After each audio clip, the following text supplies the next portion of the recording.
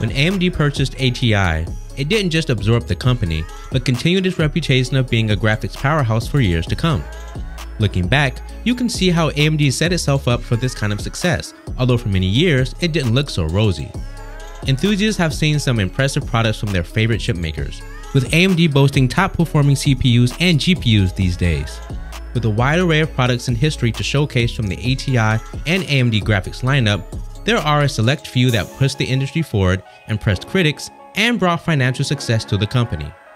This is David from TechSpot, and these are the top 10 most significant AMD GPUs of all time.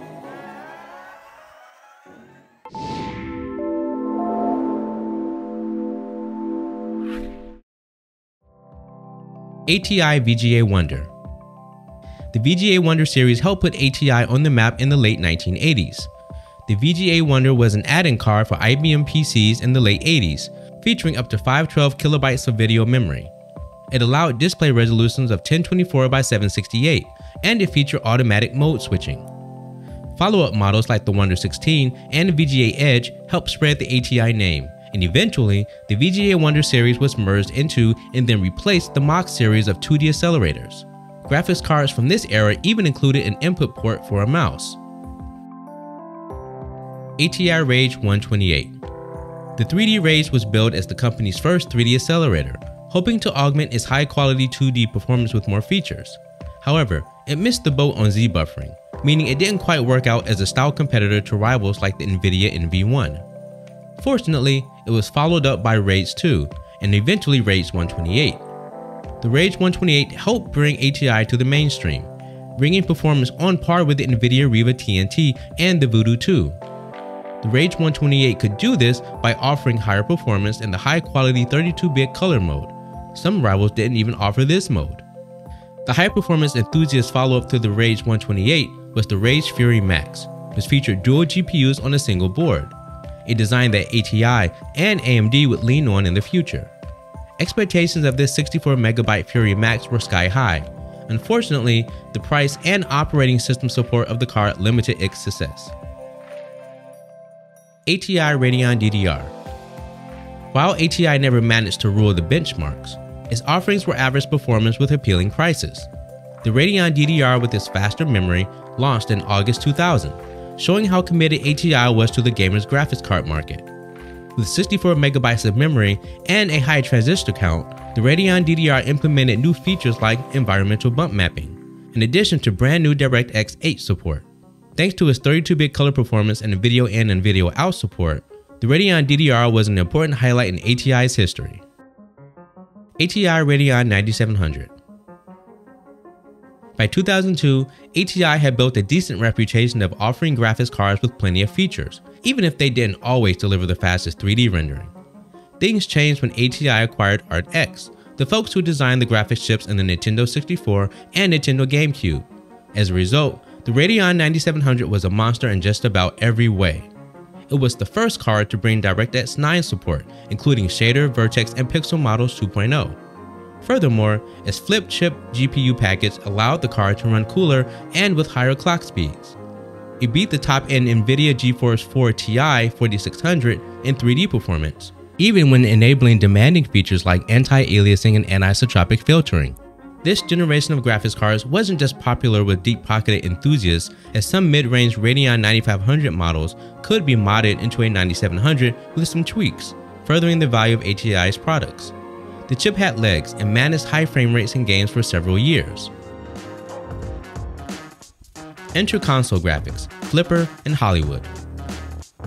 It's important to bring up Flipper, the graphics technology behind the Nintendo GameCube. Designed by RX, which was later acquired by ATI, the Flipper featured a few smart features that kept it efficient and cost-effective.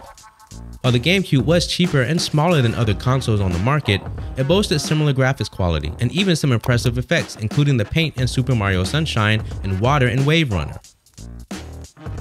The GameCube and Flipper are a short note in comparison to the Nintendo Wii and its Hollywood GPU, which was also designed by ATI around the time of its acquisition by AMD. While the technology was just 50% faster than Flipper and the GameCube, the commercial success of the Wii was a huge win for AMD, as it turned out massive sales year after year. With over 100 million Wii's sold, AMD and ATI weren't just in the PC market, but consoles as well, which opened up an entirely new segment for the company.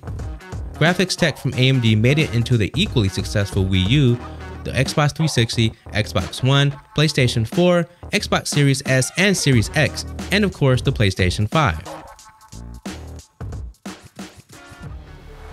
AMD Fusion APUs. After the ATI acquisition, the next logical step was to combine their technology. Dubbed the Accelerated Processing Unit or APU, these chips could find success in markets beyond the traditional PC gamer, like in low-power embedded solutions, or mobile chips, or size-conscious home theater PCs and consoles. The first AMD APUs marketed as Fusion arrived in 2011 as the Brazos platform that could best Intel's Atom CPUs and Nvidia's Ion GPUs with just one chip. On the desktop side, the A8 series APU showed that AMD could combine strong CPU performance with 3D rendering that could embarrass Intel integrated graphics. This meant AMD could provide a single complete solution for many markets. ATI Radeon HD 4870. With the launch of the ATI Radeon HD 4850 and 4870, the company impressed gamers with products that could keep up with Nvidia's flagship chips, but at lower price points. Even when Nvidia released its GTX 260 and GTX 280, the Radeon cards looked like the better picks since they were more affordable, yet still in the same ballpark performance-wise. The HD 4870 was also among the first cards to use GDDR5, beating Nvidia to the punch by over a year. When ATI needed another bump in the benchmarks, the HD 4870 X2 arrived to put the screws to the competition. ATI Radeon HD 5970. Perhaps ATI's crowning achievement in the late 2000s was the Radeon HD 5970, a card that dominated everything before and after its release thanks to some TSMC issues that slowed down Nvidia's 40nm process. It packed an incredible amount of stream processors, 3200, a 725 MHz core clock, and dual 1GB banks of GDDR5. Did we mention it was also a dual GPU layout? Another significant addition to this card was Eyefinity, ATI's on-die display controllers that allow for 6 simultaneous active displays. These cards were highly sought after, with many enthusiasts disappointed with the limited supply. AMD Radeon HD 7970. The first PCI Express 3.0 card, not to mention the first product using the Graphics Core Next or GCN architecture, was the flagship Radeon HD 7970. The GCN bones meant that the card was a solid general-purpose graphics processing unit and could perform well when it came to gaming too. A quick refresh of the 7970 was the GHz edition, which bumped the clock rate to 1000 MHz and featured a boost function that bumped the clock to 1050 MHz, a feature that we still see on AMD cards today. The GCN architecture used on this card laid the foundation for several significant products down the road, including the R9 290X, R9 Fury X, Polaris-based cards like the RX 480 and the RX Vega series. Features like variable refresh rate FreeSync debuted on the 3rd generation GCN products, while the R9 Fury X and Vega models featured high-performance, high-bandwidth memory, which helped them to appeal to professional users rather than just gamers. AMD Radeon RX 5700. The Radeon RX 5700 featured GDDR6 and used a 7nm manufacturing process. These two aspects helped improve performance and pricing.